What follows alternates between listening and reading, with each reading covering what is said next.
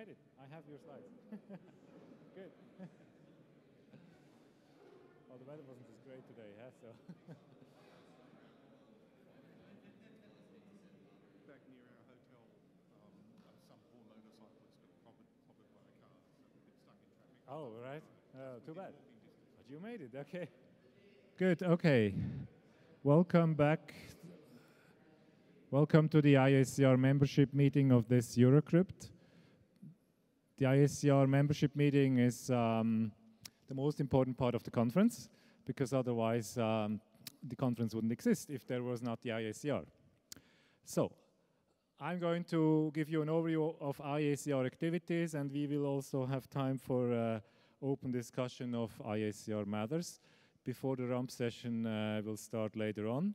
And the logistics of the food, I have to turn over this to Christoph later. Yeah, the membership meeting, here's a brief summary of the agenda. The new things will come under publications and at the end. The IACR, in case you have not noticed, is the International Association for Cryptologic Research. It has been founded in 1983 as a tax-exempt non-profit organization in the United States. And with one picture here, we have tried to put everything on this one slide and had to rename some of the things for this year.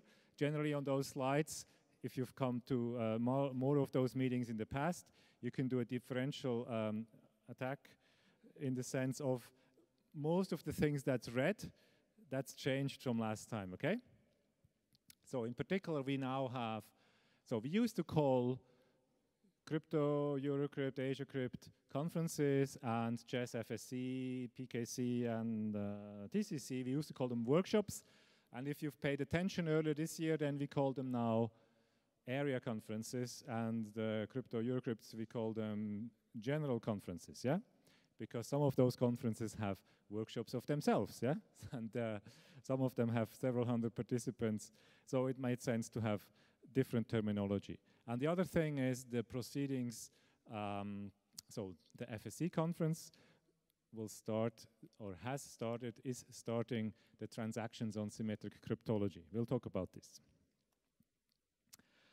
So, if you attend this conference, you are going to be a member for IACR, of IACR in 2017. If you're not yet a member for this year, you can still become one until like September by registering and paying the membership fee on the website. Here is the statistics of how the membership has developed over the years.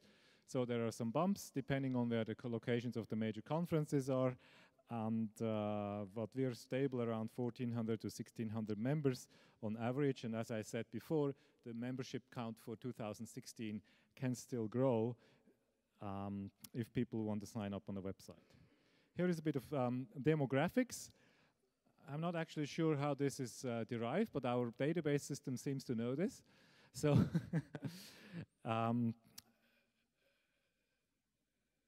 probably it's by email address, and this means that probably the .coms are mapped into United States. It could also be by the country code, but it makes sense. I mean, all that matters here is that we have a global distribution across all countries, and we are represented in all over the world. There is a board of directors that is responsible for running the IACR. The board of directors contains 9 elected directors and 4 elected officers. And appointed directors, these are people who are, for example, organizing conferences or take special functions like communications for the website and so on. I like everybody who is a member of the board of directors to stand up. Oh, wow, this is very good. So we have Marta, the secretary, Greg, the treasurer, Josh, David, Bart, and Brian, and Ivan, Nigel Smart, and everybody else who's standing in the back will become a member if they run for election. So we have an election. It's a democratic system. We will run an election of the director positions of 3 director positions every year, and we also run an election every 3 years of the officer positions. This year happens to be one of those bigger elections, so officers will be re-elected as well, or elected newly. There is an election committee starting to work. Get in touch with any member of the board if you are interested in serving on the board, so that we can find a proper place for you on the election ballot, yeah, on the candidates list. The elections will be done online with the email address that you have registered at IACR using the Helios voting system, as you've probably seen. We published a Journal of Cryptology. The editor-in-chief is Evan Damgaard. You're no longer getting that Journal of Cryptology on paper unless you opt in and you pay extra $20 on the website. And this you can do when you register for the conference for the first time in a calendar year. We publish, before we continue publishing the Journal of Cryptology, we also need a new editor-in-chief, because even Damgaard is retiring from this position at the end of the year, and a search committee has been formed with the members up here, and we will organize and orchestrate this search throughout this year so that we can ensure the transition of the Journal of Cryptology. Definitely, if you know about some good candidates, come talk to us, yeah. The proceedings is what collects conference results. We have so far published in LNCS with Springer. There is now a change in this because we are moving the proceedings of FSC away into a newly formed transaction zone symmetric cryptology. I'll talk more about this later. The proceedings are accessible on the web, on the Springer library, and they are membership access control for the first 3 or 4 years after the conference takes place, and for this you have to go to the IACR website and authenticate with your IACR credential and go to the Springer website for this. 4 years after the conference, they turn into open access for everybody, so the older material is there without the paywall. We are running cryptology schools. We have started this 2 or 3 years ago in a sense of a repeating regular program where we have 2 submission deadlines each year, and we are sponsoring 2 or 3 schools on average with amounts of like $5,000 or $8,000 for covering expenses like invited speakers. These are typically educational schools, 1 week-long schools where experts in the field teach to students about their particular field of expertise. The next round of proposals for such schools is due mid of the year for schools that will take place early next year and in 2017. Yeah, I'm going to tell you later what are the schools that have already been approved and will take place in 2016. But you can find all this information on the website as well under the URL/schools. Then we are also running the Fellows program. As you've seen last night, the IACR recognizes outstanding IACR members for technical and professional contributions. And the IACR 2016 Fellows are Ed Dawson, Shai Halevi, Victor Shoup, and Nigel Smart. Congratulations again.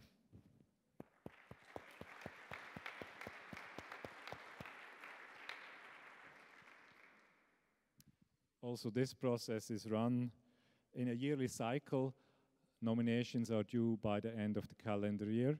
And do I have the committee here? No. The committee will be available, will be announced on the website. Okay, online services. We are running online services on our own website at iacr.org or also at ia.cr.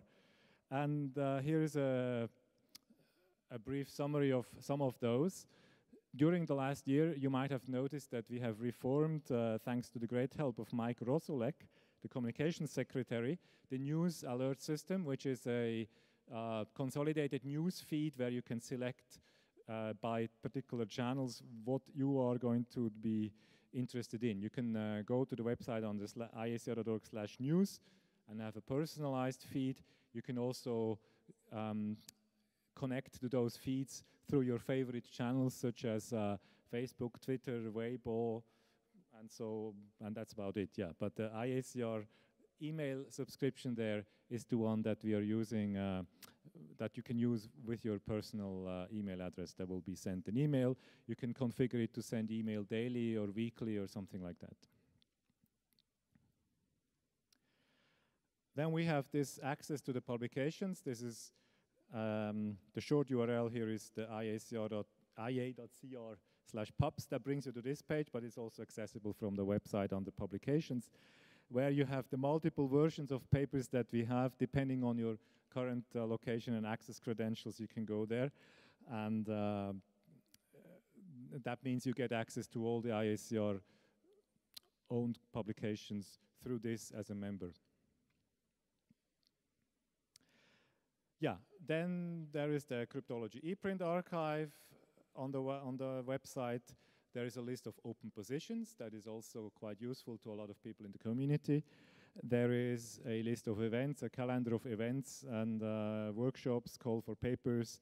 There is also a museum of historic papers that is starting to be collected, showing the age of our field, yeah, of papers that are of historic interest and that have not been made available in easy form otherwise. Yeah, there is a cryptographic there's a bibliography database of all the IACR publications, and there is also a mechanism that we have started for members to sign petitions, because cryptology is, again, and continues to be a politically interesting subject. That means that from time to time we may make a political statement, and we do this with a form of a mechanism where members can sign a petition on behalf of the IACR via the website. There is a Cryptology Research Fund for Students, which was created in 2014 with a donation from Cryptography Research, and that's now Rambus, the company. This money is used for primarily sponsoring student attendance at our events, in the sense that student speakers get the registration fees waived at all the IACR conferences.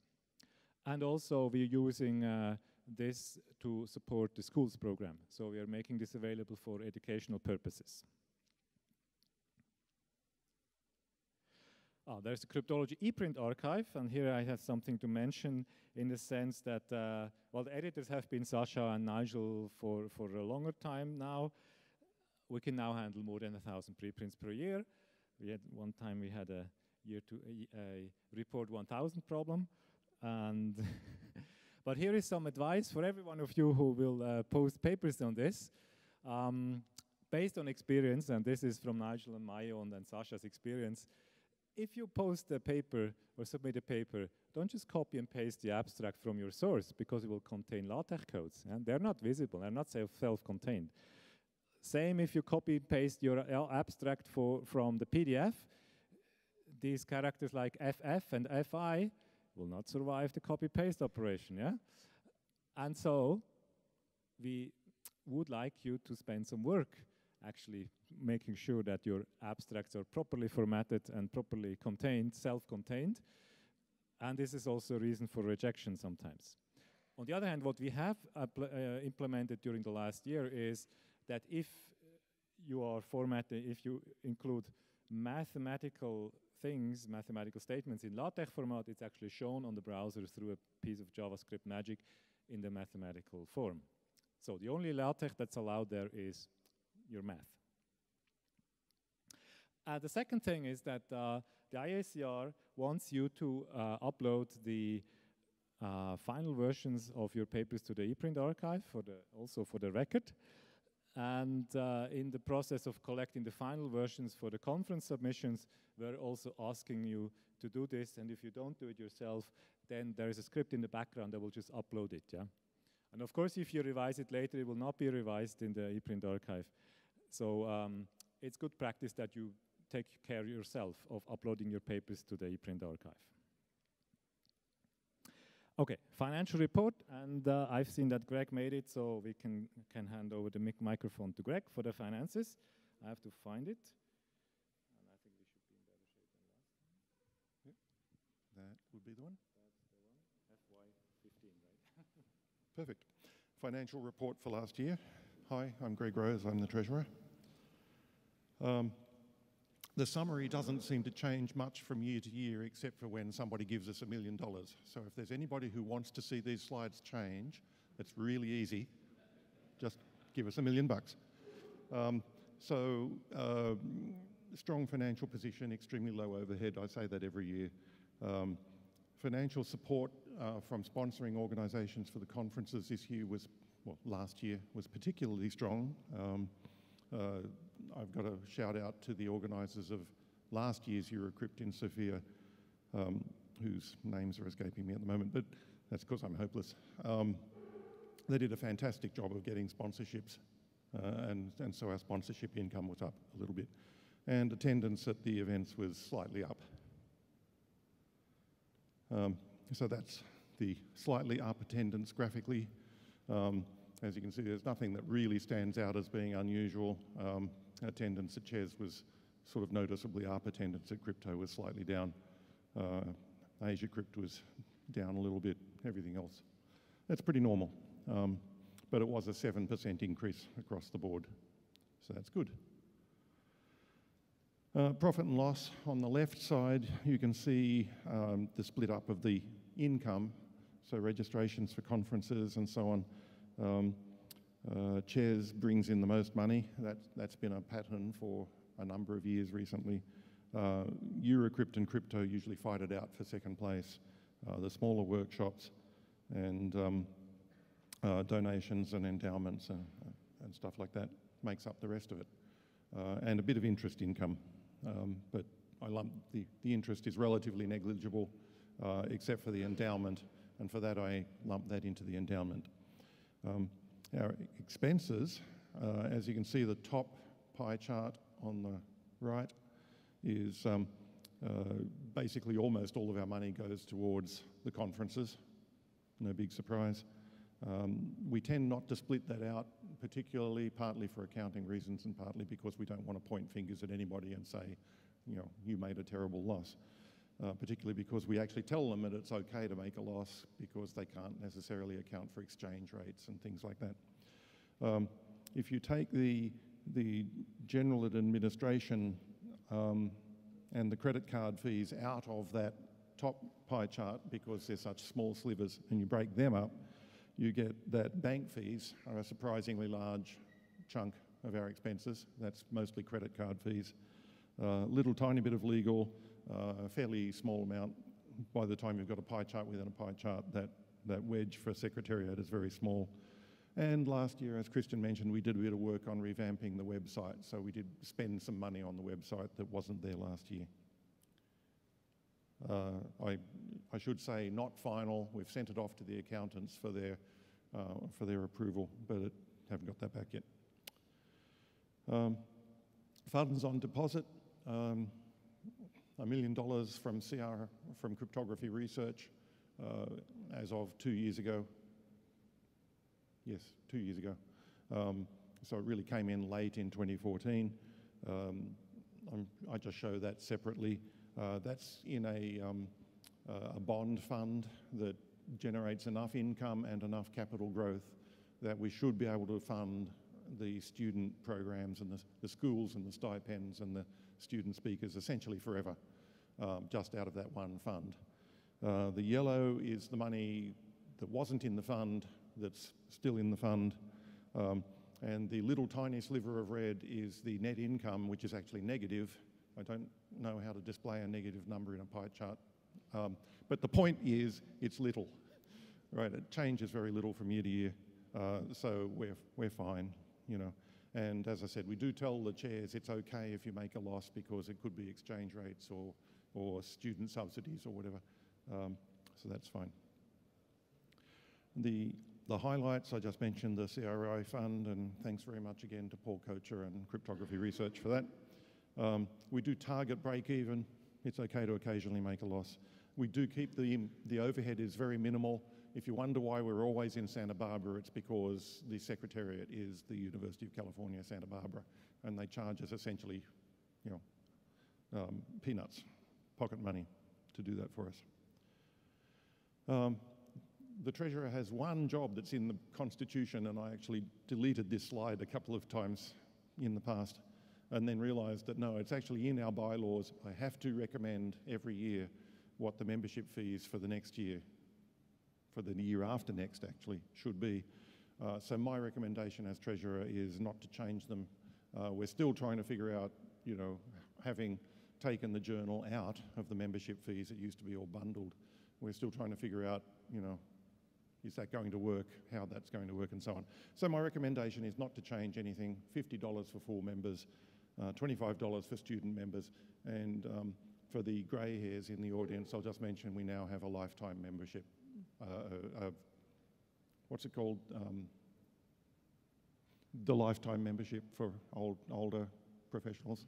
Senior membership, thank you. We have a senior membership. I'm having a senior moment. I will qualify in a very short time. Any questions on any of that? Happy to answer. No? Okay. Thank you.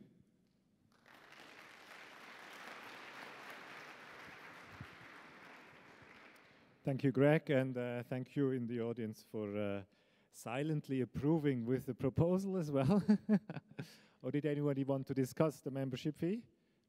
No, then we leave it like this. In this case, we have to go find our other presentation again. Here we go. Ah, publications. Yes, this is why we are here, why a lot of people are here. Yeah? Open access has been discussed in the last years a lot in the connection with publications, and just to set the stage clear here, I'd like to repeat here what are the forms of open access that we are talking about here. A green open access means that the author can publish their own versions on the website and preprint servers, ePrint archives and so on. And this is what we indeed have for our publications in the LNCS model during the first 4 years and for the Journal of Cryptology papers. And note that in other fields, sometimes one doesn't have that. And gold open access is when the publication itself on the main publication, the definitive form, is accessible freely through the internet. And this is the case for all our conference proceedings from 4 years or more after their publication, and it's also the case for the newly formed transactions on symmetric cryptology. And so I've talked so much about this that I have to come there now and explain to you what this means. So we are moving away from the proceedings of FSC in LNCS towards a new transactions, IACR transactions on symmetric cryptology. This is connected to the FSC conference in a way that I'm going to explain right now. So it's a journal in the sense that it will have a multi-round reviewing process. It's also a conference-related publication because publishing in transactions on symmetric cryptology gives you a mandatory speaking slot at the FSC conference. So in that sense, it's a conference journal hybrid. And there are a few others in computer science of the same kind, in particular the proceedings of the VLDB, which is the one that pioneered this model. And proceedings of Privacy Enhancing Technology Symposium, the POPETs, is another one that many of you might be familiar with. This journal will be published electronically only on a website. And it was obviously gold open access. And in order to keep the reviewing process stringent enough, it is the case that the submissions can take place throughout the year, but response time is guaranteed according to a strict synchronization schedule. So you can read the details here. There are going to be, on the regular operation, in the stable operation mode, there are going to be 4 submission deadlines per year. They're going to be announced. The first 3 of them are already announced in the context of the call for papers for FSC 2017, because this is in the same form connected to FSC 2017. The decision, and the program committee of FSC now, of course, has to work throughout the year. The program committee of FSC does not exist anymore also. It's now the editorial board of the transactions of symmetric cryptology. After 2 months, you get a decision that can be one of 4 things: either accept, conditional accept with Shepherd, a major revision, then you have to do resubmit, a new decision will be made, or reject. And then you cannot submit again. You have to write a new paper, you have to submit a new paper. That means the major revision is perhaps the most interesting mechanism in here, in the sense that you have 1 or 2 of these submission deadlines or intervals that you can revise your paper, and then you must resubmit for it to be considered as a resubmission. And then the editorial board will ensure that it goes back to the same reviewers that originally reviewed it. That will ensure continuity in the reviewing process, from which we believe that it will actually solve some problems that exist in today's reviewing system, where you send to multiple conferences over time with some, based on the acceptance rates, it's clear that about 75 or 80% of the papers on an average submission sample are rejected and have to go again or somewhere else. That means that these papers have more continuity in the reviewing process. And then papers accepted by the end of January in a particular calendar year will be presented at the FSC conference in the corresponding calendar year, and the FSC conference will be in March. Yes, I think that's, there is more about the mechanics of this, so I mentioned a lot of that. The editorial board is chaired by the co-editors-in-chief, and this is Bart Prenell and Maria Naya Plasencia. The online service is provided by the library of Bochum University, and it provides this at no cost to the IACR through a very special setup that we were able to negotiate through Gregor Leander at Bochum University. It will be run on an open source reviewing system and for an open source journal publication system. This ensures continuity in the sense that the software is open, and we could also host this somewhere else should this not be able to continue. And of course, it also means that we do not have any significant paid editorial assistance in this process. That's additional work for the authors who have to make sure that they are using strictly the format and adhere to the schedule of this. Yeah. So as you can see, the next topic will be the open discussion.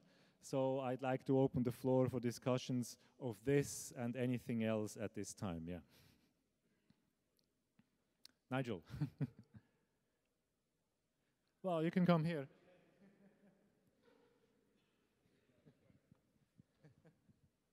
I just want to say something about ePrint.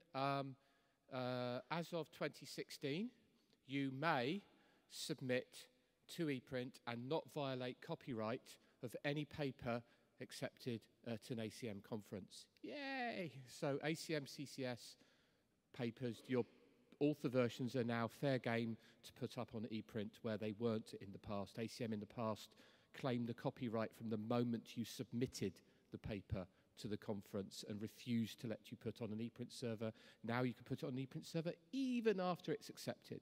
So the only one left is IEEE. If there are any IEEE members out there, please complain. Thank you for the clarification. Questions? Discussions? Yes. Shout or come here. So my question is, with the transactions, would there be a delayed accept mechanism? Because FSC can only hold so many papers, but if you have more papers that you want to accept, how would you do that? I would leave this decision up to the FSC steering committee and the editors. I do not think that the editorial board will on purpose delay papers from being accepted that would otherwise have a slot. On the other hand, I think that the quality assurance mechanism should be in place to hold papers to the same standards as they were before for FSC. Would you, Bart, as the editor, want to make some comments on this as well? There will be no paper copies, right? It's just electronic, so there is no limit in that respect. It's just for the slots in the conference. And we can always have parallel sessions at FSC if needed, right? very good. Except if they're all by the same author, right? Yes. So we've been talking about this hybrid model for ever now, and is this considered a trial, or are we going to leave it up to particular venues? What happens if this goes well? So this is a very good question. We have tried a couple of times to sort of top-down move away from the current model with some proposals towards a conference journal hybrid, yeah, as you remarked, and it has not worked out, yeah. So this is a bottom-up, and I think I'm very grateful to the FSC steering committee, Bart in person also, who put a lot of work in making this happen now, so that we can have a role model that others could follow, yeah? And I encourage everybody to think about this if they wanted to have this to happen as well. Maybe people have to see how it works before they're ready to move other things there. We do not have currently a board opinion on whether this is required to go there in a certain number of time, but we are certainly open towards development in this direction, and we will facilitate this in every possible way.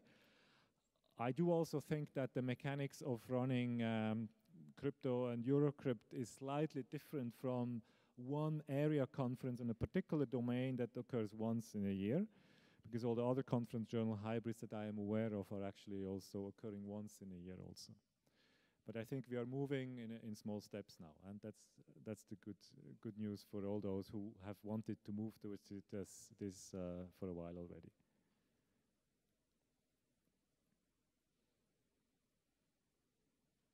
Yes, Jens.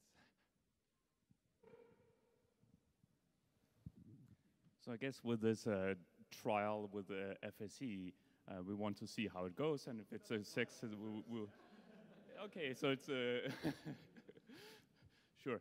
I guess my question is whether there are, I mean, you've sort of thought of metrics that you could measure whether this is a good idea, or whether it's just kind of going on and feel that in a couple of years you will say, oh, this seemed good, we'll go ahead with the other ones or not. Well, metrics will have to be formed in everybody's own impression of this, and so this is something that I expect to hear feedback from all of you here, and from people at FSC, and from people who are related to this as well, yeah? Yes. Thank you. I just wanted to, regarding metrics, I wanted to draw the analogy with the multiple streams in the conferences, which we agonized over back and forth for 5, 6, 7 years. We asked the chairs to try it out. They didn't try it out. Eventually the board told the chairs to try it out, or else.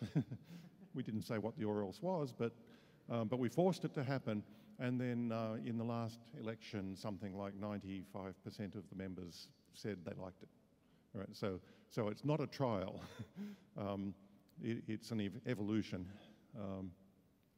which we're going to try. Nigel. I think whatever metrics they use for TOSC, which is apparently, is that how we pronounce it? TOSC? Is TOSC, would not apply to any other of the area conferences. The FSC community is particularly different in that there's a large number of them actually measured themselves on journal publications. This goes some way to addressing that. And they've already had a post proceedings. They weren't like in the model of the other one. So any metric that you chose for TOSC would not be applicable to any other thing. So the idea of choosing a metric would be not directly. It's just yeah. If the people are happy, everyone's happy. You'd be happy. What's also clear is that what became clear in our discussions over the last 5 years on this, and I think it's not been forever, but like 5 years or so, that the cryptographers were not considering themselves to be the pioneers and just moving like from scratch. So there were always people concerned about not doing also what others are doing. And in that sense, I think we are moving in a direction as others are moving now as well. Other items for discussion, not only the journal and or TOSC, the TOSC journal, because we can have a discussion about everything. Yes, Yevgeny? Come on, come here. Oh, we great. Also shout.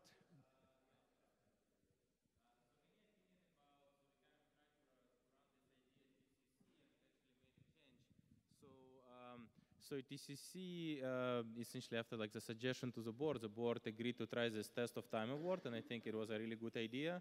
So in my opinion, I think test of time awards historically has been proven to be much more meaningful than best paper awards. I don't mind the best paper awards, but I think it actually could be a good idea to try test of time awards so that we see that after the hype is like over 5-10 years, which papers kind of survived and which papers made a difference. I think it adds a price, and it's a meaningful price, unlike best paper awards. And I think it would be a good idea to try it. Yeah, thank you for the suggestion. This is a very good idea to introduce a test of time award. I think you're suggesting this in particular for the Eurocrypt, Crypto, AsiaCrypt conferences. Yes. That's a very good idea, and we will consider this, yeah?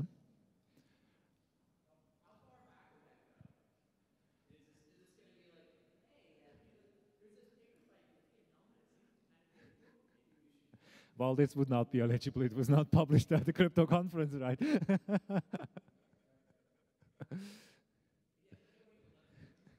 Well, what you're bringing up, of course, is what Yevgeny mentioned. We have a certain age as a field. And if you're very new, you cannot do that. But we're mature enough to have something like a 10 years test of time, yeah.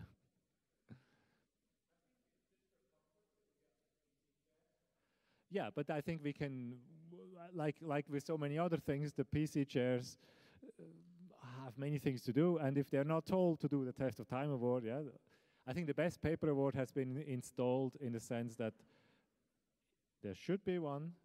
I think there is not always actually one, but there should be one, yeah? Other ideas? Yes?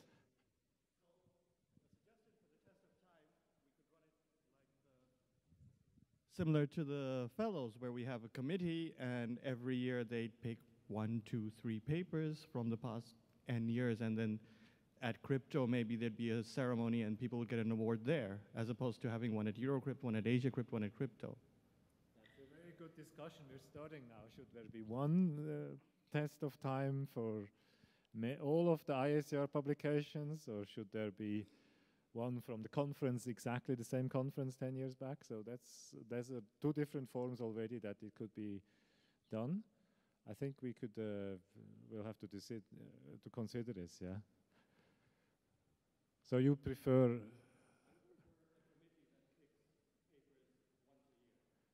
one overreaching committee, right? All IACR. That'll be an interesting discussion again in committee, yeah? Including the... Just as a piece of information, in TCC, there's also a committee just for this. It's not decided by this year's PC. There's and it's all organized by the steering committee, deciding that it's 10 years, for instance. The steering committee does this. Okay. Well, good. Thank you for that input.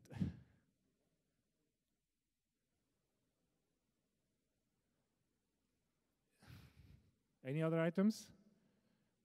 Yes? Yeah, okay, then we'll go there, okay? So immediately next will be the rump session. After that will be the next events, okay? So we have cryptology schools, and actually this is the immediately next event in IACR sponsored event will be the Bitcoin School in Greece, as you can see from the URL, blockchain technologies from cryptographic e-cash to modern cryptocurrency. Very well connecting, and it happens to be a field where I'm working as well, connecting e-cash systems from the 90s and so on to what's happening in today in the cryptocurrency world. Then there is a school on cryptography just before AsiaCrypt in Vietnam. And there's a school on randomness in cryptography in Barcelona in November. There will be also a computational algebraic number theory school in Turkey in September. So these are the schools. Most of those things you should find on the website actually also. Then the next conferences are going to be crypto in Santa Barbara with Brian Lamacchia as general chair. And crypto will be co-located with chess this year. So chess will take place concentrated in the second half of the week and crypto in the first half of the week. Then there's going to be Eurocrypt in Hanoi in December and Eurocrypt next year in Paris. The date is now fixed, 30th of April until May 4th, and there is a website up as of like 1 week, so you can already pencil this into your agendas. There will be Crypto 2017 again in Santa Barbara with a distinguished lecture by Shafi Goldwasser, and there will be Eurocrypt 2017 in Hong Kong. All this has already been decided as before this meeting. And here is some new information. Eurocrypt 2018 will be in Tel Aviv in Israel on those dates. Oh, pardon, Eurocrypt, yeah, okay, that's right, you're right. Too many crypts. But it is somewhat in Asia, but it's actually Eurocrypt, yeah. Or Dunkelmann will be organizing this in Tel Aviv. And he has a plan for also bringing FSC to Israel around the same time frame. Then there will be Eurocrypt 2018. Oh, I'm skipping over Crypto 2018 here, but it will be in Santa Barbara, I promise. There will be Eurocrypt 2018 in Brisbane in December with Joseph Pipsik as general chair. And there will be Eurocrypt 2019 in Darmstadt with Mark Fischlin as organizer. And as you see here, we are planning the locations much further out than the program chairs, because all those names of program chairs are either not committed or completely unknown yet. And so we'll have to defer these announcements to the websites and online news systems for later. We also have upcoming area conferences. Chess, as I mentioned, is going to be in Santa Barbara, co-located with Crypto. TCC 2016B, we had 2 TCCs this year. One has already taken place in Tel Aviv, and the second one will be in Beijing in November. There is PKC next year in Amsterdam, and I think that's it, right? Well, there is also, I forgot FSC, there is also FSC in Japan next year, but we just talked about FSC so much. It's going to be in March 2017 in Japan. And I think this is about the information I have for tonight. And yes. TCC, yes, TCC is going to stay in the November timeframe. There are not going to be 2 TCCs every year from now, yeah? TCC did a shift of time from the early time in the year into November, so the TCC timeframe is now around November. Yes, and now I think I'm at the end, and I would like to ask Bertram or Christoph for the next steps in the program, because the RUMP session might start at some time. Hello, thank you. RUMP session starts in 15 minutes, so I propose we get all drinks there. Food will be eventually served, and enjoy your time. I'll be back. Come back to you. Thank you very much. Thank you.